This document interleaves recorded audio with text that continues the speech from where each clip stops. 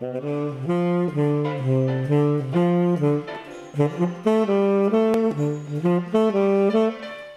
has been great to see how things have worked and how they've developed over the whole course. I mean, this is visit 4 now. Seeing that how they are just engaged with whatever we do, whether we're sitting down and really theoretically talking about music. Earlier on today we're playing the glockenspiels and as engaged in either aspect of it.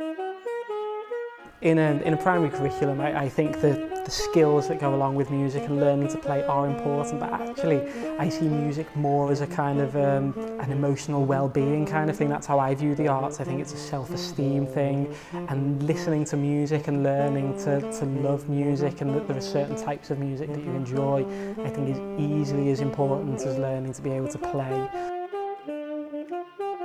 Stage that we're at now, I feel like the teachers have got a lot more confidence to kind of suggest ideas. I still kind of obviously give my input and things, but I'm feeling that the teachers are developing an independent through the previous planning sessions, and of like today's visit, Alex came up with a plan himself, and then I just kind of tweaked a few things which I thought needed tweaking, and you know, we were really on a strong basis from the very beginning.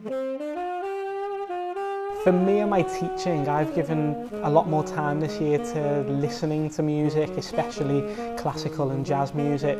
In the past we do quite a lot of singing, which we still do, but to actually take more time to give the children the skills to actually learn how to listen, because it is a skill to be able to listen to that music. That's had an impact on my teaching, and the children now are able to listen with much more focus, I'd say, with more attention, and they're able to talk about classical and jazz music in particular more knowledgeably.